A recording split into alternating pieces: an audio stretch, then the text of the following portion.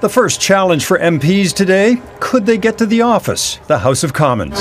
There was much heavier police presence around West Block. MPs returned not only to get back to the people's business, but for the symbolic importance. I think it is important in a democracy to show that we would be there. Folks like this are not going to stop me from doing my job.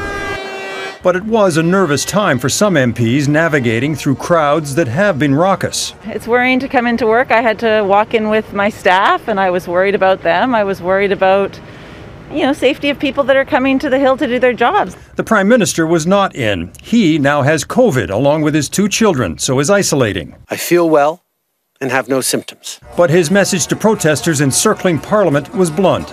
We are not intimidated by those who hurl insults and abuse. There is always a right to protest peacefully that I and others will defend fully as part of this democracy.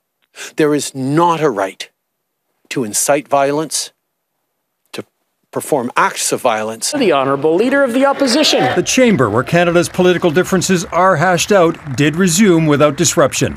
The opposition leader's first question: would the PM meet with specific protesters, namely the truckers who want border vaccine mandates dropped? Will the Prime Minister move past the division and agree to meet with some of the truckers impacted by his federal regulations?